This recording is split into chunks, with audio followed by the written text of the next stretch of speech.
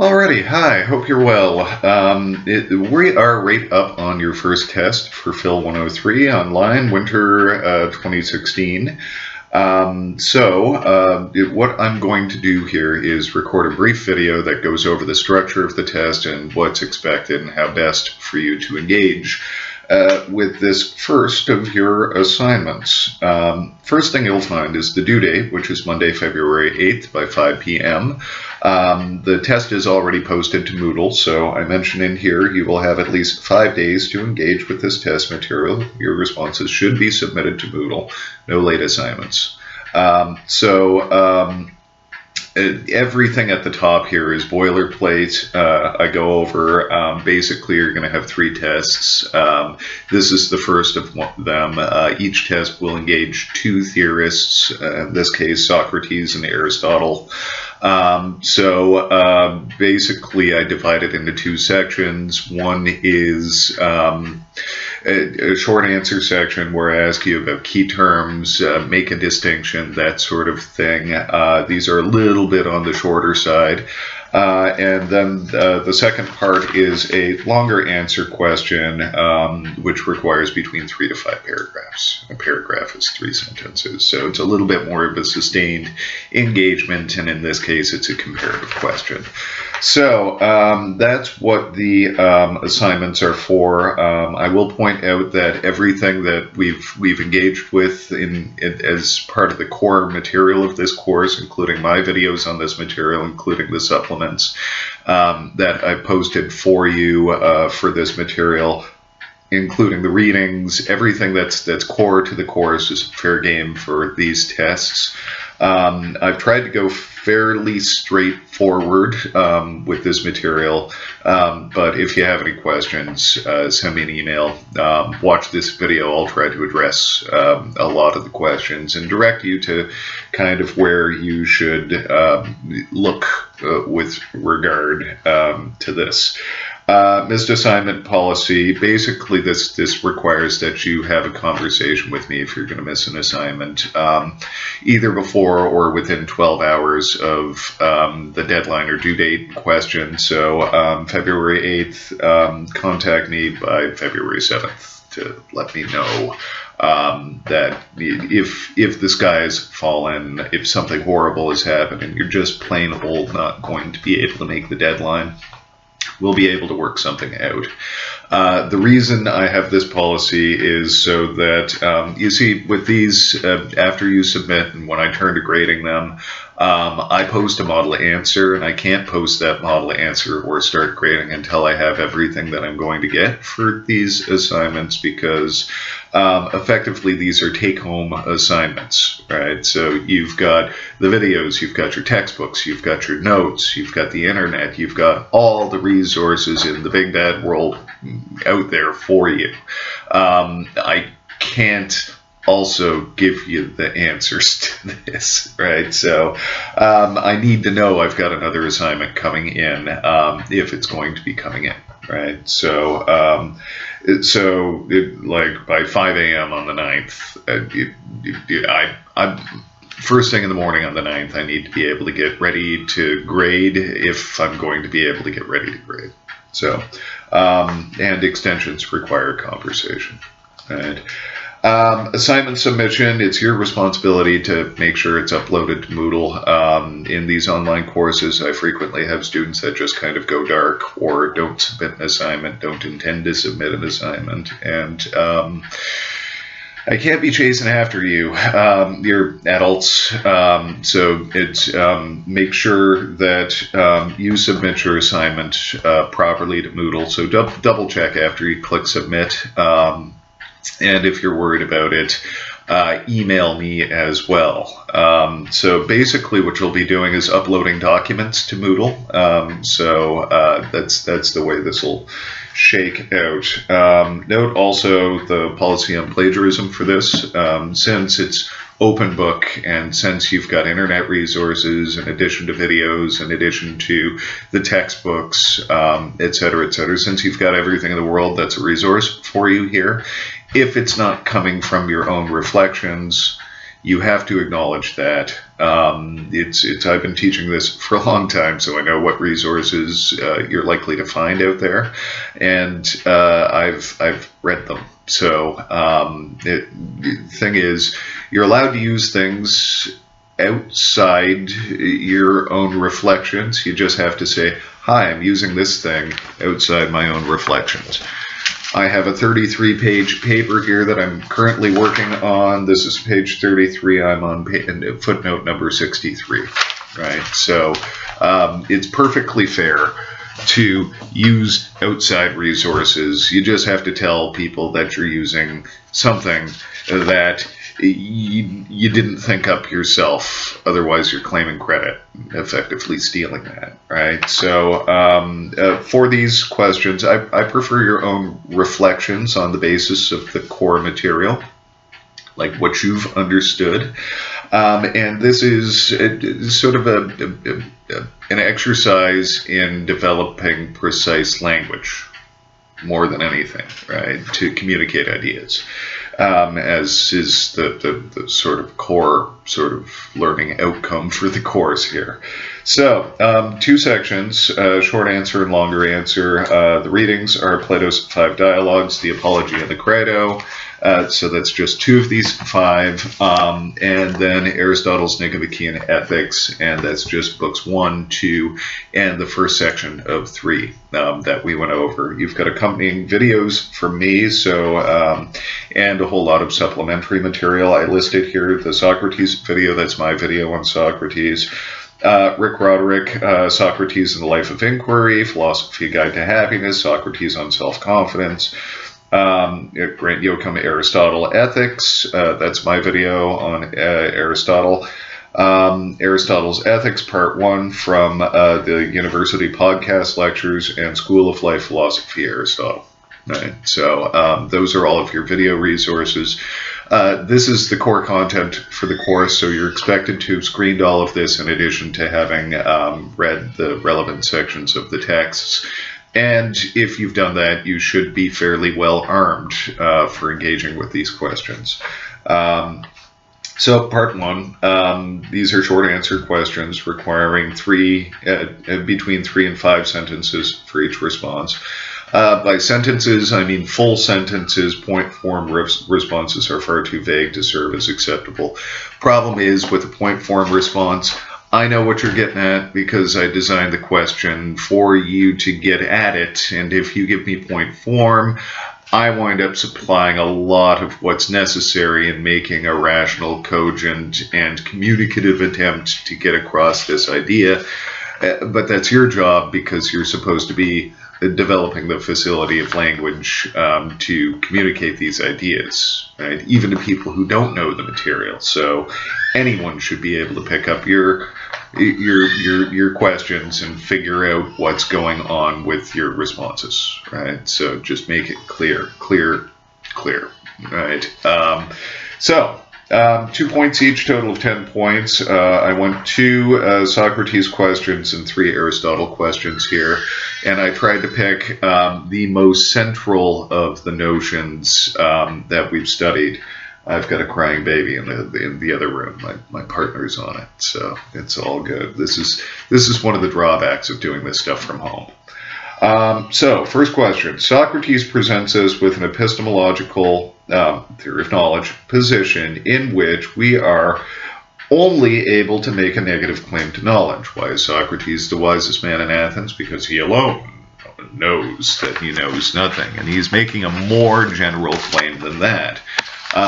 In the Socrates moral position video that I've posted for you. Okay, where is it here? Here it is, page 27, towards the bottom, where after he's done the entire investigation, leading him to the conclusion that he must be the wisest man in Athens, and it's sort of a funny way that he's the wisest. He sums up by saying, what's probable, gentlemen, is the fact that, in fact, the god is wise, and that his auricular response meant that human wisdom is worth little or nothing, and that when he says, this man Socrates, he's using my name as an example, as if He said, "This man among you mortals is wisest, who, like Socrates, understands that his wisdom is worthless." So, can we know the big T truth? No. No, we can't know the big T truth. We can make a negative claim. We can know that we don't know. Right? That's the only positive claim to knowledge that we can make, and it's actually a negative claim.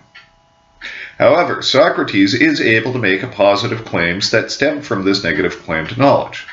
Positive moral claims. Right? This is what I think is one of the most clever things about the argument in the Apology. I discuss it in that video that I gave you. Discuss the intellectual movement from epistemology, theory of knowledge, to ethics, which makes this possible. Right? And like I say, I give you a whole video that goes over this position, so that your goal is to sort of sum that up in a paragraph. That's the first question. Number 2, in his fictional conversation with the laws of Athens, Socrates introduces the distinct but related notions of the social contract and tacit consent. Define each of these notions, distinguishing between them. Right? So, one question on the Apology, one question on the Credo. This is sort of the big movement in the Credo. Right? Here's an agreement. Well, how did I agree? Well, this way. Right? So, more or less, this is the big sort of interesting linchpin movement in the Credo there. Right? So I just want to see that you get that. Right? So define each and see how they work together. Right? Distinctly but relatedly. Right?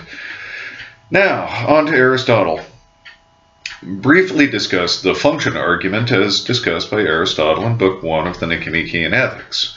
How, by this argument, does Aristotle arrive at a definition of happiness?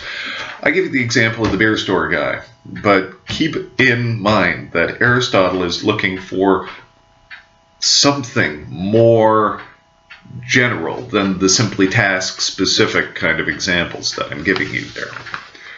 Right? He wants to isolate a generally human function. So, what is it that's distinct, in particular, about humans that can serve as a function? And then how does this function argument lead to a definition of happiness? Right? Happiness, a condition of flourishing. Right? Remember Aristotle's metaphysics, right? The movement from acorn to oak tree, potential to actual kind of thing. It's at work here too. So, anyhow, first question, and this is really the linchpin of Aristotle's argument. It's how he's able to make any of the other claims that he's able to make about ethics. Right? Question 4. In Book 2, the Nicomachean Ethics, Aristotle defines virtue of character and discusses how it's developed. So, what you should do is define virtue of character and briefly discuss how it's developed. Right? Fairly straightforward, right? 2 points, definition, development, right? Just like the function argument. Discuss the function argument. How does this lead to the idea of happiness? Or the definition of happiness.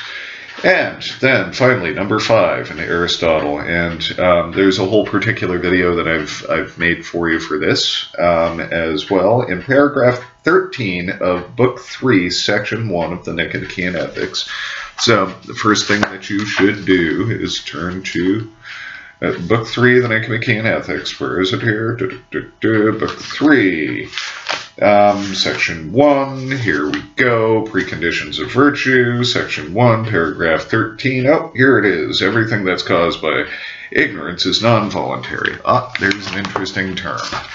Alright, so in paragraph 13 of Book 3 of Section 1 of the Nicomachean Ethics, Aristotle draws a distinction between what he calls non-voluntary and what he would call properly involuntary. How are these types of action distinct? Part 1, right? So distinguish between the non-voluntary and the involuntary. And why does Aristotle bother to make this distinction? Now, just because I'm a nice guy, I'm going to point out to you that everything caused by blah, blah, blah, that's on your page 31. Over to page 32, you'll see a little asterisk there. I've got it circled in red. Well, every time there's an asterisk, and I believe it's, yep, page 203, there is a footnote at the end of the book, and this one is so important that I've made my own asterisks in the corner, right, and underlined elements of it. It's a great footnote and explains this distinction for you, as I do in the video material. So, I think it's important, right? It marks Aristotle's position with regard to ethics off as different from what we're about to see in the next section of the course. So it's an important distinction, because when we turn to the moderns, we're only concerned about the morality of the action. Aristotle's digging for something more fundamental than that, right? As he says, good people who do fine actions. That's what this treatment is supposed to produce. Now, part 2, this is a little bit more involved. This is where you're going to have to do something a little bit more sustained with this material. Well, it's called a longer answer question. Longer answer questions require between 3 and 5 paragraphs in response. A paragraph consists of a minimum of 3 sentences. The goal for this section is to make a short argumentative account of the material at hand as directed by the question below, and it's one question and it's worth 10%. This is half your assignment. So, the question. In the Apology, it's clear that Socrates, by stressing the importance of moral reasoning, sets up a position that in a way that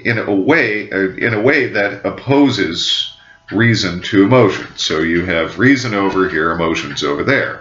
This is why Socrates notes that he's not bringing his sad wife and family to the courtroom, right? He's just speaking the truth, right?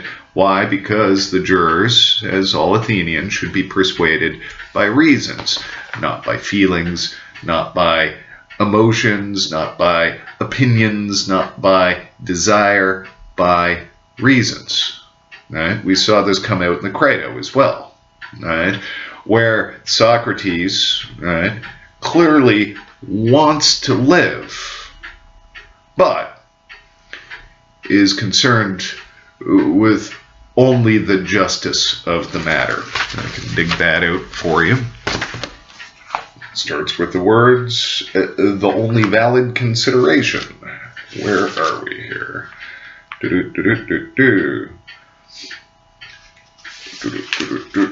Here we go, page 51. For us, however, since our argument leads to this, the only valid consideration, as we were saying just now, is whether we should be acting rightly in giving money and gratitude to those who will lead me out of here and ourselves for helping with the escape, or whether, in truth, we shall be doing wrong in all this. Emotion doesn't enter into it, right? Desire doesn't enter into it. So it seems fairly clear that that's present in Socrates' position there. Simply, we should be persuaded by reasons and not by emotionally grounded opinions or bare beliefs. So, here's Socrates. Aristotle, on the other hand, discusses emotions extensively and incorporates our disposition to our emotions into his account as the foundation of virtue of character. What is virtue of character? It's a habitual disposition to our emotions resulting in states of character, that is, propensities to act evaluated in terms of the golden mean of moderation. I think I just answered one of your short answer questions for it. These two theorists have distinct estimations of the role of emotion for moral considerations. That's interesting. So, briefly introduce each of these positions, followed by a brief comparative account of these positions. Right? So, Socrates' position does this. Aristotle's position does this. If you like, take a position. Aristotle is superior to Socrates, or Socrates is superior to Aristotle. Right? Right? Talk about the completeness of the positions, right? Nonetheless, right? So basically what I want you to do is engage with these positions after introducing these positions. That's why it's a minimum of 3 paragraphs. Here's Socrates, here's Aristotle, here's my account. Right? So that is your quiz. give yourself lots of time for this, because it's what you'll find if you do this at the last minute is that there are a lot of nuances here that you're going to have to engage with. So make sure you've got plenty of time to go over this material and think it through and construct your responses. If the sky falls, let me know. We'll try to work something out. Make sure you submit properly, and if you're freaked out, send me an email with an attachment with your assignment there too. Better to be redundant, right? And don't plagiarize, finger wag. Just tell me if you're using something outside your own head to answer this question, right? So anyhow, have good days, one for each of you, and I look forward to reading your responses. I think this is a fun section of the course. All right.